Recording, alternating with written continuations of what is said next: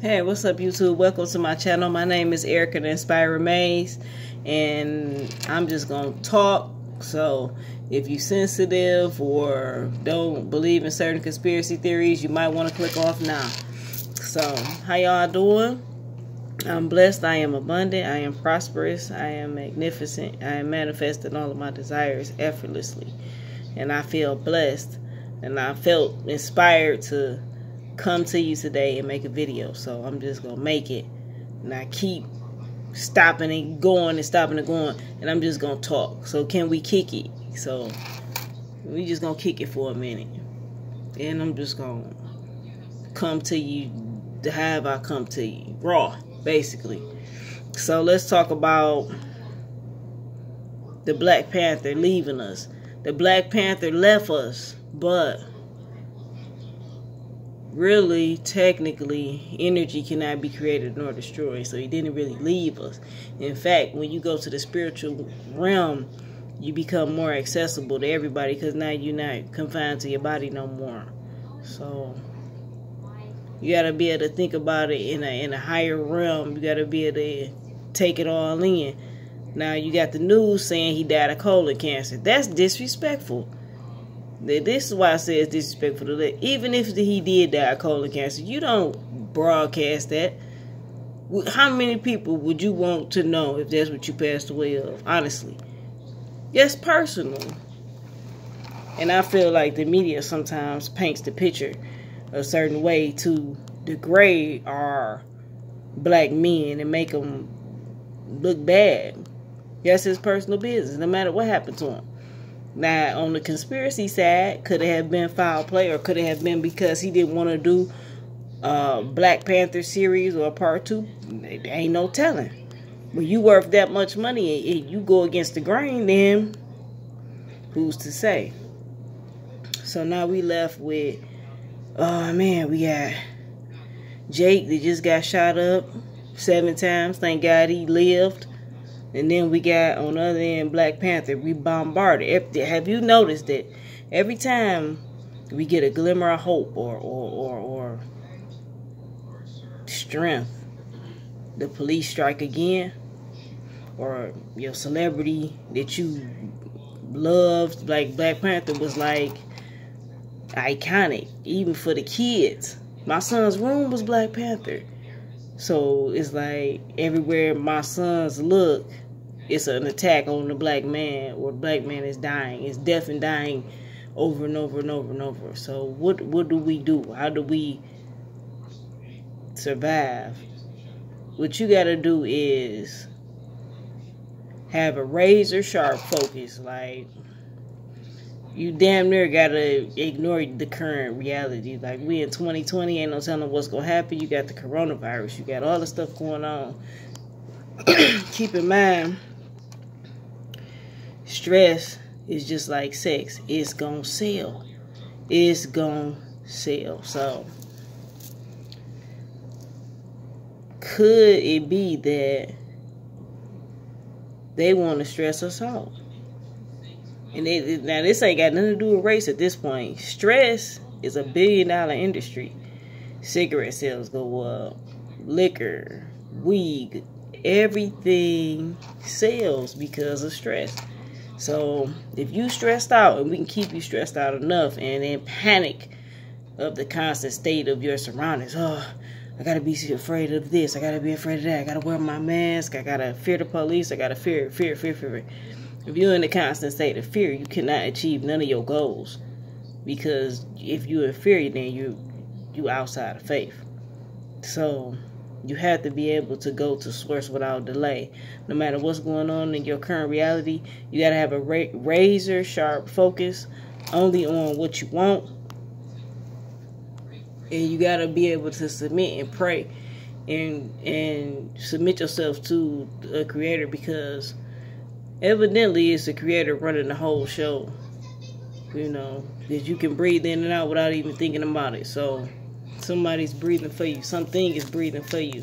You sleep all night long, and you have breathed all night long. You didn't think about that. So there must be a motherboard somewhere, evidently. So, excuse me. So, I just wanted to come on here, man, and just encourage you, because when I first heard about it, I felt, oh man, like, the Black Panther, they done took the Black Panther from us. But just keep in mind that nothing happens that's outside the will of God. So if it did happen, God allowed it to happen for whatever reason. So we have to just be in a constant state of like acceptance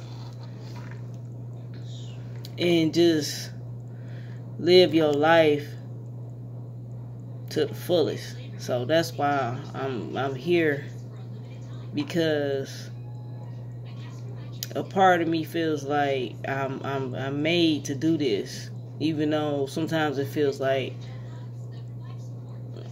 I don't know, almost like I'm out of my groove, but I still feel like you're not gonna be able to sleep until you do it. So just do it. So tomorrow's not promised. As you can see, this man was at the height of his career, and now he's not here anymore. So like, you can't just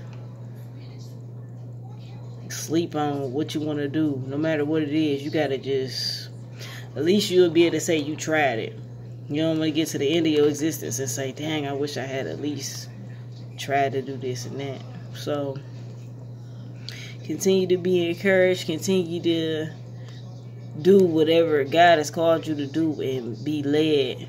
Continue to be focused, razor sharp focus on what you want. Because right now, this 3D matrix world is full of illusion and full of distractions to get you to be stressed out, panic. And when you stressed out and then you in panic, now you're susceptible to the corona, because now your immune system is lowered and weakened. So keep that in mind. You got to be able to have a level head, and the main way you get it is through prayer and meditation, and just relaxing and allowing source to flow through you and use you. So I'm gonna go on and get off, and I just want to reiterate that no matter what is going on in the media, at this point, it doesn't matter if it's true or false. You got to be able to accept it, and you got to be able to continue.